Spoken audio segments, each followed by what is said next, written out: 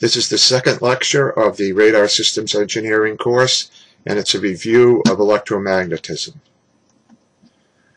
There are a number of students who are taking the course and who wish to take the course who have not had a third-year undergraduate course or better in electromagnetism. Many of them are, say, electrical and computer engineering majors who have gone down the computer engineering track, CS majors, math majors, mechanical engineers. This is a very brief, the order of magnitude of an hour review of the electromagnetism that you'll need to understand reasonably well to take this course. The electromagnetism that you'll need is really focused in a number of the sections of different lectures. You still get but you really need a good background in electromagnetism. So we're going to move on with that, and you should take a formal course or a course on the web or something like that if you haven't been exposed to an advanced undergraduate or a graduate course. Of course, that would be best in electromagnetism.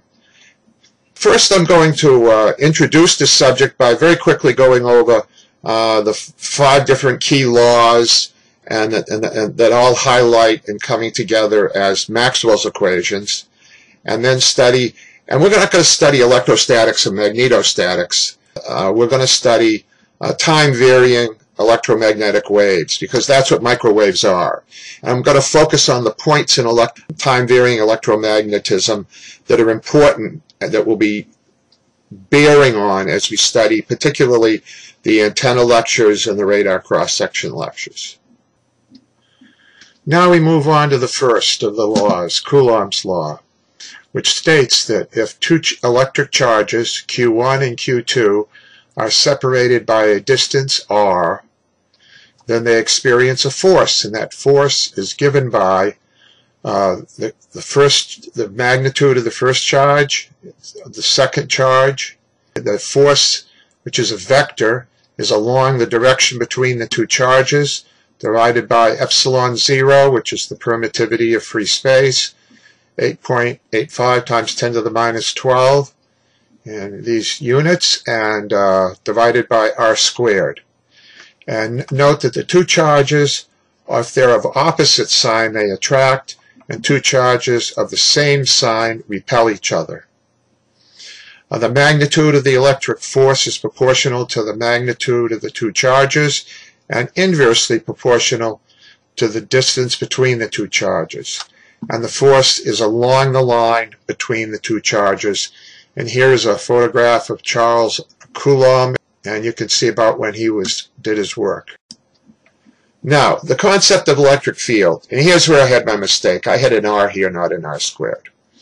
The electric field is really, in physical terms, it's the force per unit charge.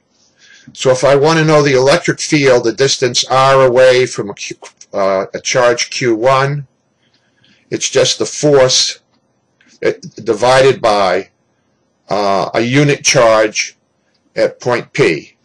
And this is that equation. It's a vector, which means it has direction and a scalar quantity. And so we have a little equation here. Force is the charge times the electric field. And here's that equation, what you had on the previous view graph. And then you want to understand linear superposition that vectors have. It's this property in Maxwell's equations, not in Maxwell's equations, but of all the vectors, is that the total electric field at a point in space is the sum of the electric fields of each of the different point charges, if we were dealing with point charges. And here we have the electric field of a point charge. The vectors come in towards the point, the charge, and if they're positive, they go outward. So if you had another charge Q out here or here, it'd be a if you had a charge here, it would be a repulsive force.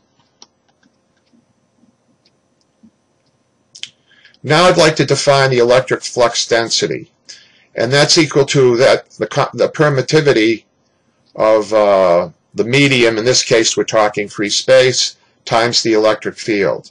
And from that, Gauss, here's a picture of him, found out and measured that this electric field density integrated over a closed surface is equal to the charge that's enclosed.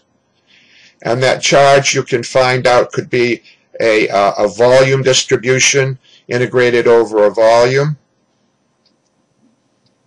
Okay, so the volume charge density here is rho. And if you integrate the electric flux density over a closed surface, it'll give you the charge that's enclosed in the surface. And it could be a collection of charges or what have you. Cast using vector calculus, which I said we're going to need because I'll be going back and forth. Gauss's law may be cast in its differential form. The divergence of the electric flux density is the charge density. And if you're curious about, do I know enough to carry on, say go from here to here using these two equations, using vector calculus, and see if you can handle that. For the magnetic field, Biot-Savart developed this law, which describes the magnetic field that's generated by a steady current. And that's the differential magnetic field is the current divided by 4 pi times the steady current that flows through a differential length crossed into a unit vector along the line of the current element located to the measurement position that you're measuring the magnetic field density, and divided by the distance between the DL and the measurement point R. And for an ensemble of current elements, you just integrate this up, and here's the formula for the magnetic field intensity. Now, with regard to magnetic field, and this statement could be, say, it's Gauss's law for magnetism. If it states that there are no magnetic charges. That is to say, if you integrate over a closed surface the magnetic flux density, what you'll get is 0. And that implies that in differential form, the divergence of the magnetic field is 0. That says there are no magnetic charges. And if you could find the magnetic monopole, which this would mean if there were magnetic charges, if you could find a magnetic monopole, then you get a Nobel Prize. There are dipoles. The Earth is a dipole. You can put charge on a magnet. There'll be one side north, the other side south. You integrate over the closed surface, and you'll get a dipole. You won't get a monopole. The magnetic field lines always form closed continuous paths. Otherwise, there'd be magnetic sources, and they'd exist. And now on to Ampere's law for constant currents. If a closed contour is bounded by a surface, then the path integral over that closed contour of the magnetic field, the line integral, is equal to the surface integral over that surface. And that's the surface current density. And that's equal to the current. And its differential equivalent is that the curl of the magnetic field is equal to the current density.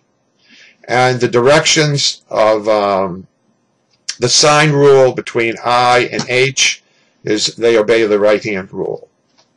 The line integral of H around a closed path C is just equals the current moving through that surface bounded by the closed path.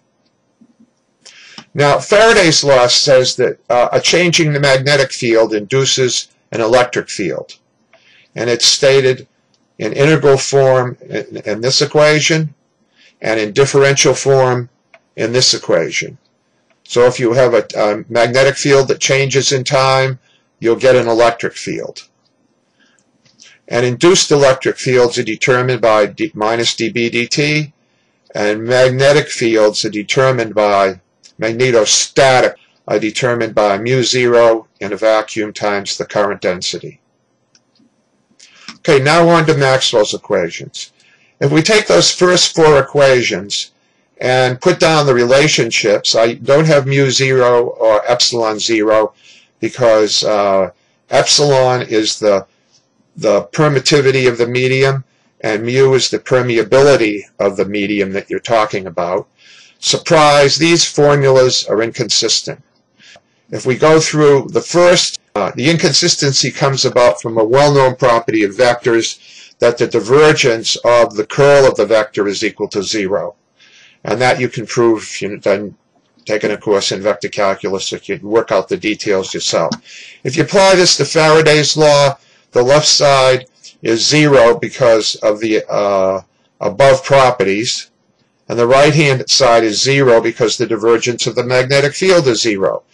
But if you do the same operation on Ampere's law, we have trouble. The left side is 0, but the right side is not generally 0. If one applies Gauss's law and the continuity equation, this is the continuity equation, you get this formula. If you apply Gauss's law and the continuity equation, you get the divergence of the current density plus the rate of change of the charge is 0, which means that the current density flowing out of a volume is equal to the rate of change of the charge density leaving it. And what that added in here says is that there's an extra current. See, this is epsilon 0 dE dt is really dd dt. And so that Maxwell's equations become consistent if we rewrite that the curl of the magnetic field intensity is the current plus the rate of change of the electric field flux density. So a changing electric field induces a magnetic field and vice versa. And this is the part, now if we add this dd dt term to Maxwell's equations, we get this form. See, here's that extra, and this is called the displacement current. And Maxwell realized that you had to do this to have consistency in the equations. And here are Maxwell's equations in integral form and differential form. And for a plane wave solution with no sources, vacuum, and here we see a plane wave transmitting out a field, magnetic field in red. The distance between the peaks is the wavelength. And so we have here a magnetic field along the x direction and the electric field in the y direction. And if we run the if we cross E into H, we get the direction of the electromagnetic wave that moves out. Okay, now on to boundary conditions. If we use the Gauss's law and we set up a mediums that are in a plane, one above and one below the plane, and we set up a little pillbox that extends through the plane, and n is the normal vector to the plane, and above, we'll say, is medium 1, and below is medium 2, with different dielectric constants they could be. Then it follows from Gauss's law that the dot product of the normal vector into the difference of the displacement vectors is the charge density on the surface. And from the fact that we have no dipoles, we have a similar expression for the normal components of the flux density in the magnetic regime and in the electric regime. So in scalar form, these reduce to the normal component in one medium minus the normal component of the flux density in the other medium is just the surface charge on these. Now we know that in an electromagnetic wave impinging on a conductor, there's going to be these fields won't penetrate the conductor. And that means that a charge density, if this electric field is changing with time, you'll have a surface charge density that varies with time on the conductor. And that means that there will be a reflection of an electric field by the induced current. A changing current here, there'll be an induced electromagnetic wave. And now we continue with the boundary equations. Before we looked at the normal components of the electric and magnetic field, and now we're going to use other of Maxwell's equations, Ampere's law, and then Faraday's law to derive boundary conditions for the tangential components of the magnetic field intensity and the electric field intensity. The surface we're going to use is again a flat surface with a rectangular perpendicular to the surface, and on one side, and it extends down below to the bottom side in medium 2, medium 1 above the plane. And here we see noted the tangential component of the magnetic field. Now, in the limit when the sides of the rectangle approach 0, Ampere's law reduces to this equation. What we're doing is we're performing a line integral around this path to find out what the current density is on the surface. And as the sides get small, we just have the tangential component here and here. The difference of those two components, if you cross the normal to the surface into the vectors themselves, you'll get the tangential component. And we do the same with Faraday's law.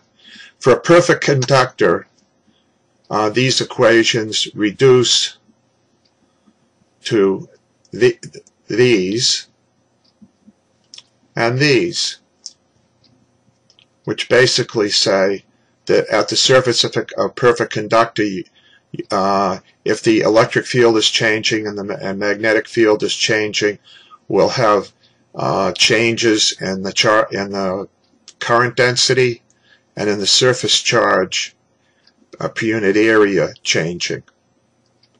And the scalar form of these equations in for Ampere's law and from Faraday's law are these.